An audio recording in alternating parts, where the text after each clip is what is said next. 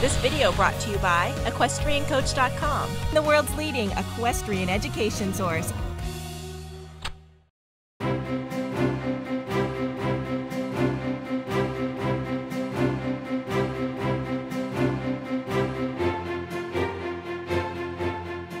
Here's the USCT. Aachen still looks like Aachen. It looks practically exactly the same, the stables. Now this was a ring in between the stables. That ring is not there. There are more stables and vans. There's Bird Timothy in his late 40s.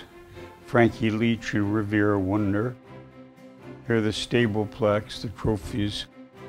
You get the trophies. There's Sancerre, Henri Sancerre with Patricia Galvin. There's Karen McIntosh. There's Sancerre. There's Hans Gunther Winkler with Bird Timothy. There's Sancerre. Beautiful suspension in the dressage. Bird on the Palomino horse with Nautical. Now we're walking the course in Aachen. It was typical very heavy rain. There's Bill Steinkraus. There are two probably Spanish. They walked arm in arm. There I am. That plastic raincoat with Bird Timothy. You Wileys walking the course. You'll see the masses of people. There I am on St. John, the lovely American thoroughbred that Harry Delaire loaned me. He'd be a very valuable horse today, very careful, very, very rideable, very fast.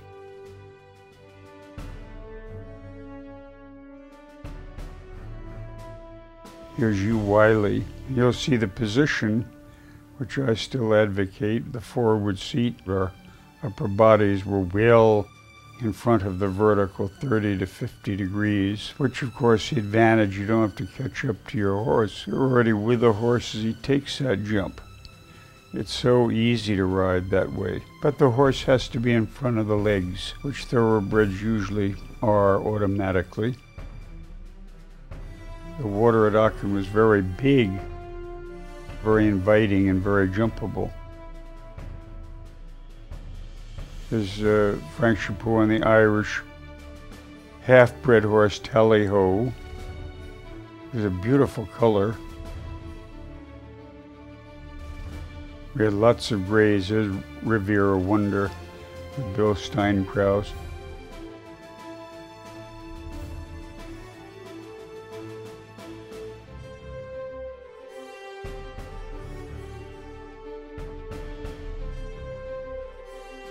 That birch wall, that wood wall didn't look big, but it was about 1.80 meters.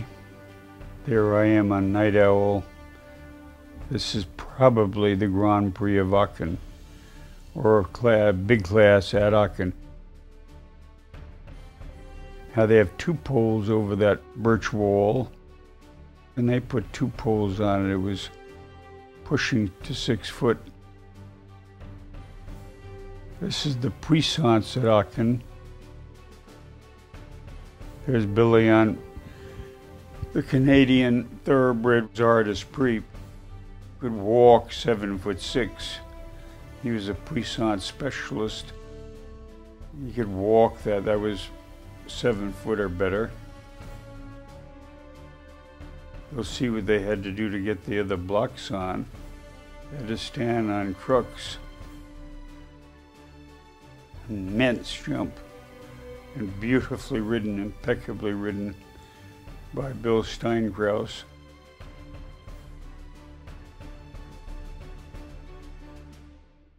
And there's the American flag. We had lots of victories in those days at all these shows over there. We'd win 5 classes at Aachen. You can see how hot these horses were. Even Czar d'Esprit was a thoroughbred horse and pretty ready, pretty up. And he can hand canter these jumps. His worst fence was the first fence, a brush with a rail at 4 foot. He'd often rub that. If he got past that first fence, he was all right. This is a jump off glass, and there you have a vertical to a triple bar. Here I am on Night Owl. This was the horse that I won the Grand Prix of Aachen on in 1960. Also a thoroughbred horse by Bon Nuit. There he twisted, but he wasn't a twister.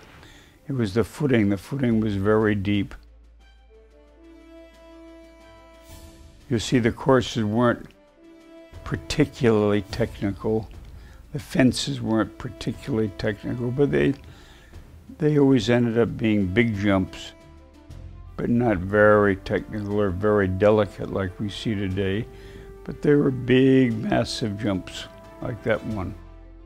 They're so beautifully built, they don't even look that big. Here's Frank Chapot again on Tally-Ho. And yet again, whether that was the Grand Prix of Aachen. This is the closing ceremony at Aachen, and it's exactly the same day. Look at the people. You know, several years ago, Ludger Beerbaum said, look at the public here in Aachen. Look at the. I said, in those days, we had more public because there wasn't television, and people had nothing to do but go to the horse show. But there were, I don't know what they used to say, 60,000 on the big weekend days, and waving the white handkerchiefs. That's still worth seeing in Aachen. I always stayed at the end to watch that, and the parade of teams as they go out.